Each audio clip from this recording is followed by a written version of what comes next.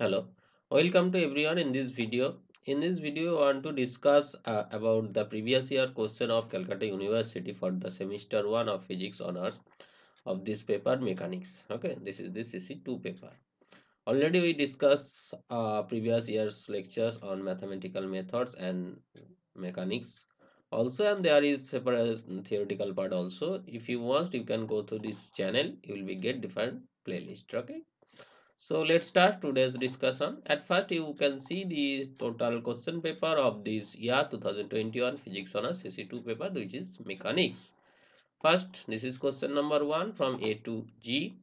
After that, question number 2, then 3, 4, 5, 6, and finally 7. These are the total 7 questions of this paper. So I request all of you try solve this question for yourself. After that, continue this video to watch the solution. First question says, so that Newton's second law of motion remain invariant under Galilean transformation. This is a previous year question. If you already watched the previous year 2018, I think this already discussed there also. So here we also discussed want to discuss these things again. Consider two frame, that is the S frame and this is the S prime frame, which is moving with the velocity v with respect to this rest frame. Any point P with the coordinate xyz in S frame, that is any point P with respect to S frame the coordinate is xyz, and with respect to S prime frame the coordinate of that point is x prime y prime z prime. So from the transformation equation, Galilean transformation equation, actually Galilean transformation equation says that x prime equal to x minus vt, because this is distance vt, so this x prime equals to x minus vt, and y prime, z prime, t prime are equal to y, z, t respectively. So any position vector with this respect of the prime frame will be like that. So the velocity will be this one, and you can see this r prime equal to the dx prime by dt, dx prime equal to x minus vt. So finally we will be get this thing minus ivt. So acceleration, again a derivative with respect to t, you will be obtain this one, and this is a. So you can see here the acceleration velocity is not same with this system, but there is a minus iv I cap v vector, but acceleration is the same in to these two systems. So this force also will be the equal. In Newtonian theorem, mass is invariant under transformation, right? In Galilean transformation, the mass is invariant. In Einstein relativity, mass is variant, but here the mass is invariant. So you can say that m prime and m are equal. So a prime equals to f. That is that says that the Newton's second law, that is the force is same with respect to these two frame.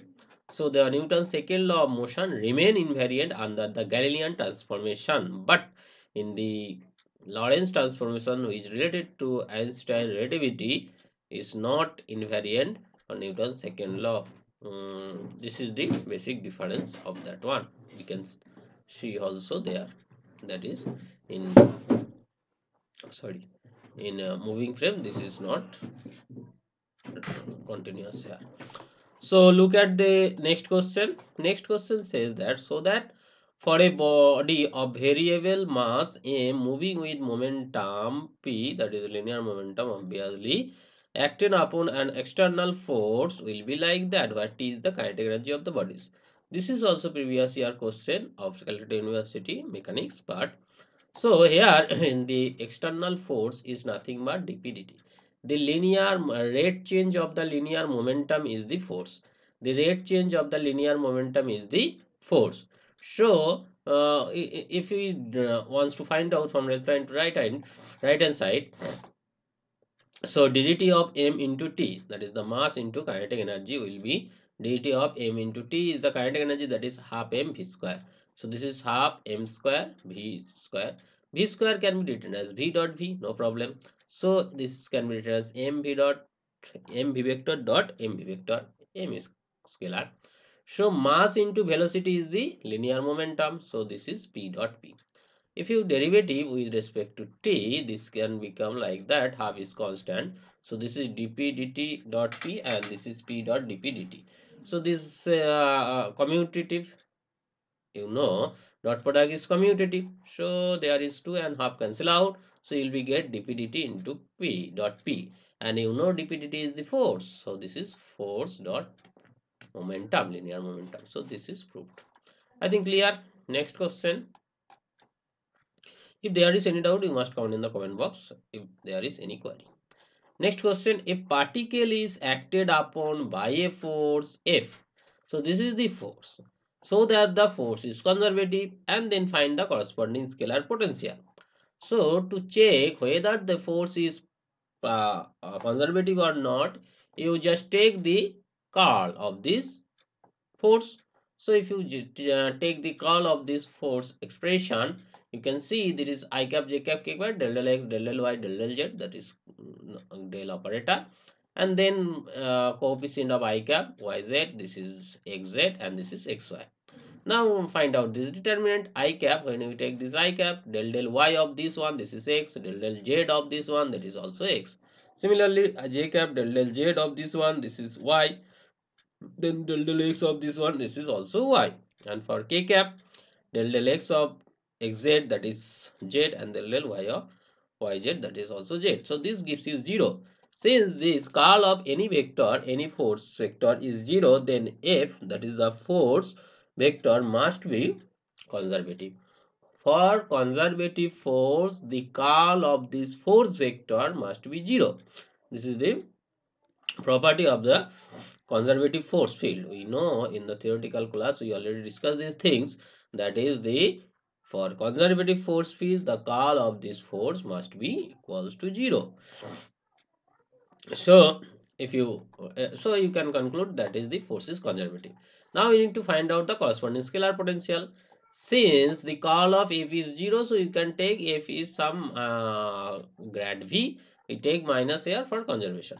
So minus grad v. So if you compare this, f is like that, and grad v equal to expand with this one, because grad is I cap del del x plus j cap del del y plus k cap del del z, and then compare the coefficient of I cap, we will get this one, and that is this Vx, the x component, like that. So this gives you the minus xyz some function, and Vy similarly, if you compare with the j cap, coefficient of j cap, we will be obtain this one, and third you will be get this one. So you will be see this is the same things, and this is the any other function. So you can see generalized formula of this potential, scalar potential, will be like that.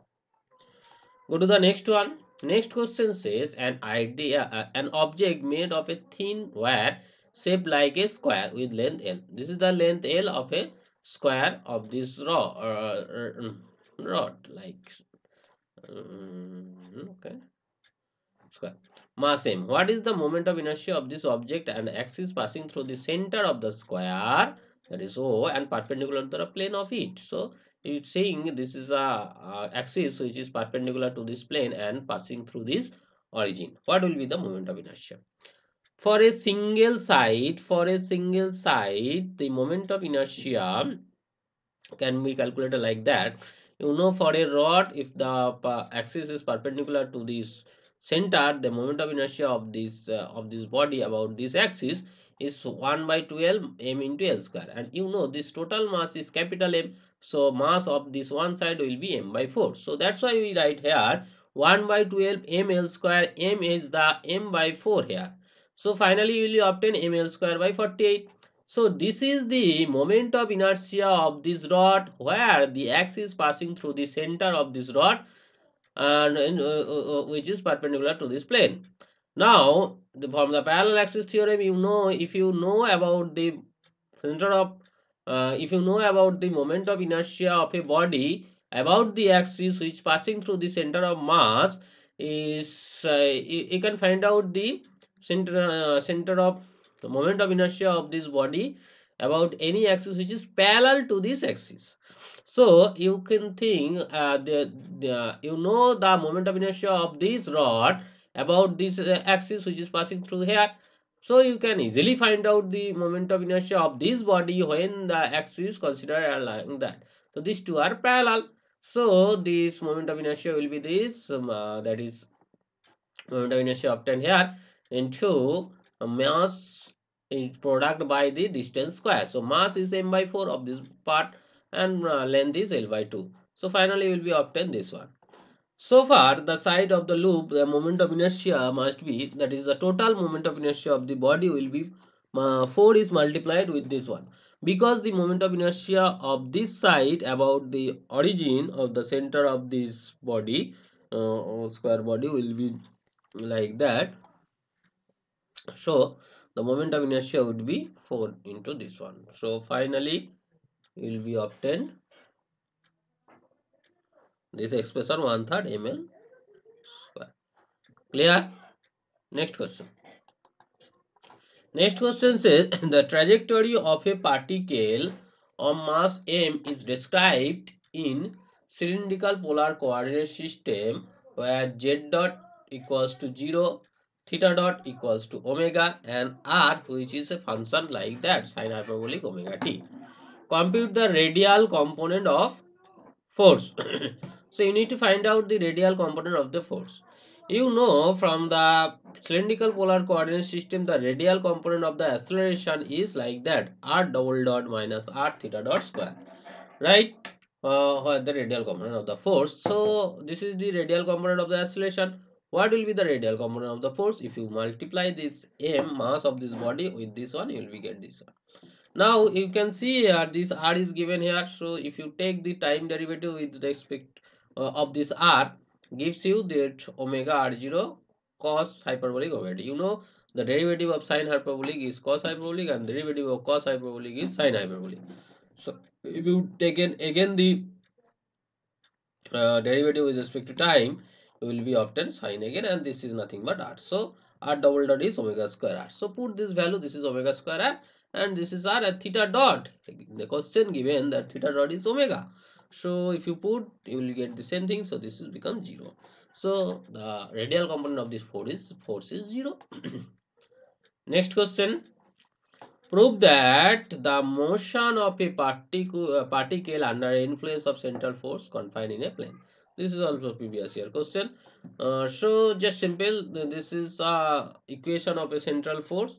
So if you take the cross product of this force with respect to radial vector, will gives you 0 because r cross r. Now this force can be written as mass into dv dt. So this is nothing but ddt of r cross b, because you can this r dr dt is 0. This is the central force, so velocity. So this is equals to 0. So this vector is some constant vector. Derivative of this cross product is 0. So this must be a constant. So taking as a vector, because this is a vector quantity. Now if you dot this r dot h, you will be get 0. That's mean the r vector always perpendicular to h vector. We can say, since r dot h, r is the position vector of the particle, r is the position vector of the particle, and h is constant vector, and their dot product 0 means the r vector is perpendicular to h vector. Suppose this is h vector, this is r vector. So this r vector always perpendicular to h vector, and h is constant. So a r is confined within a plane, because h is constant vector and r is always perpendicular to the h vector.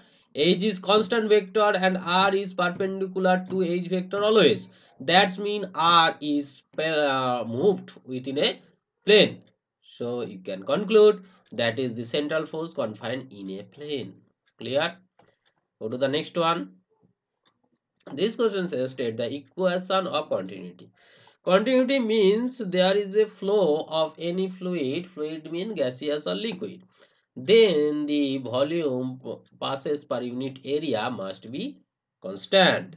So you can say that is the product of the cross section area multiplied by the velocity of the fluid at this cross section must be constant. That means when the cross section area will be reduced, the speed of the fluid will be increased.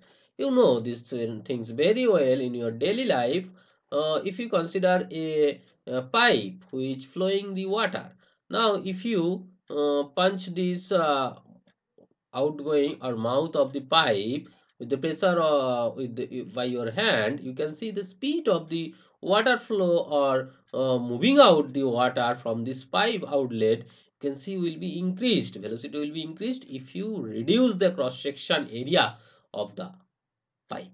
Okay, so these things actually says here. Continue to equation. Next thing is what is the geometrical moment of inertia. Actually the moment of inertia gives you the inertia property for a rotating body.